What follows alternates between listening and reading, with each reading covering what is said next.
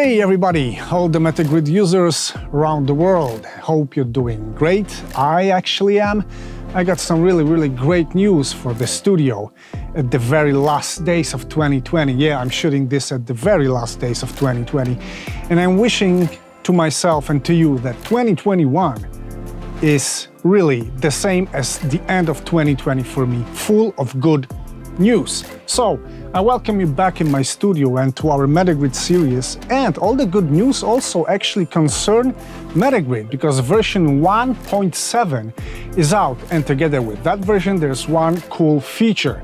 You can now not only share your layouts, your pages through Dropbox, but you can save them as files in your device locally or share them via email, WeTransfer, or any medium of your choice. But that's not the feature we're going to talk about today.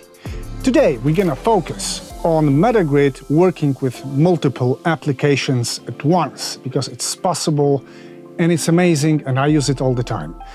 Let's get into it. And you know what?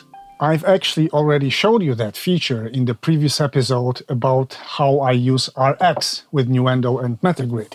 So let's start with a small roundup of what we already know. This is my Nuendo screen with any of my projects. It's like whatever for now. And I can choose any sample on my timeline and send it to RX Connect with a simple macro I have here. So RX window pops up on my screen. And actually, moreover, my MetaGrid layout changed because MetaGrid knows what application is currently in so-called focus, and it adjusts automatically. So that means you may have a separate screen with separate commands, combination of keys, commands, icons for each and every of your apps. And well, this is just the beginning, because this is Nuendo screen plus Isotope RX screen. Let's get back to Nuendo screen. As I said, it's just the beginning. So let's close Nuendo for now.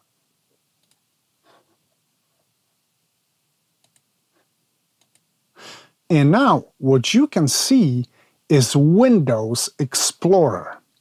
And the icons I'm presenting to you here are actually the icons to launch separate apps from my taskbar here. I do not have to do it with mouse. I mean, I still do it, I have to admit.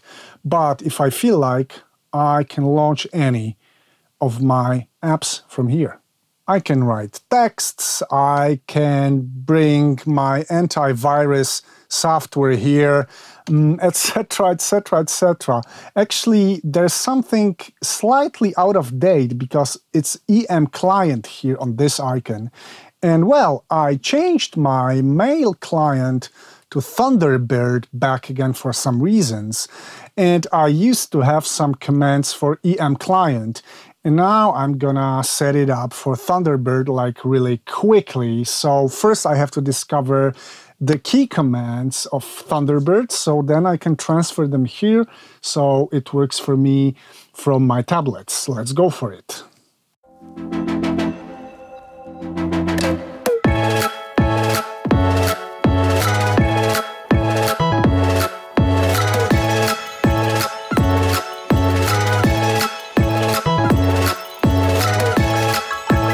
Alright, I think I'm ready with my basic Thunderbird setup. I'll set up more later on, and now let's go to the app and see if my MetaGrid layout works. Let's mark this as unread. Yeah, it works.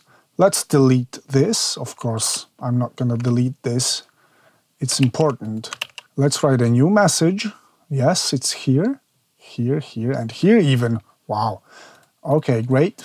Let's reply to this message. I already did, but just testing. And let's reply to everybody. I need a group of people writing to me. Yeah, and there's one here. The reply to all works good. It works smooth. It doesn't need you to set up anything. You just, of course, need to set up all your apps you're gonna use. But this screen changing, it just happens, and it's efficient, it's reliable. I love it. Actually, showing you anything more that I use on my everyday basis is Unreal Engine. This is my main tool when working for computer games, and I've got already some basic layout for it. I'm gonna show it to you now without getting too deep into some details. Let's open any project. Well, I don't know if you're familiar with game audio or game dev in general. Anyway, that's how it goes. That's my left iPad. It's got some basic commands for rotating and scaling objects. Here I've got some browsing and editing single assets. I have duplicating and creating new folders and assets. And also I got some additional icons here for recording my screen, for simulating the game, for playing the game inside the editor. It's quite simple, but it already makes me work faster and more efficient in things I do with Unreal Engine. And there are actually more layouts, more pages, more apps I'm using with MetaGrid, but let's maybe stop it right here and not make it too long, right? But there's one more function I have to mention. It's called OmniSpace, and it's here. As you can see, it's empty actually on my tablets because I'm personally not finding it helpful or useful for me, but I still can imagine it's going to be helpful for you. It's a space you can populate with buttons for many apps at once. It does not detect the focus of current application. So if you have any keyboard shortcut specific for one app and one keyboard shortcut specific for some other app, or one keyboard shortcut that does things to many apps at once, this is the place to put it and to use it. As you can see, I'm not using it right now, and I'm not gonna set it up maybe because I don't find that need in what I do, but yeah, it's here, and I suppose it's also cool. Let's sum the things up for today, guys. As you can see, using MetaGrid with multiple apps is easy. Everything's automatic. MetaGrid knows what you're using, and you don't have to set up everything, well, except the apps themselves to use them with MetaGrid. I could not recommend it more because it makes really insane, fast, and creative. So yeah, check it out, as well as the previous episodes of our MetaGrid series. And in the episode 6, I'm gonna show you how to customize MetaGrid and make it look and behave totally your way.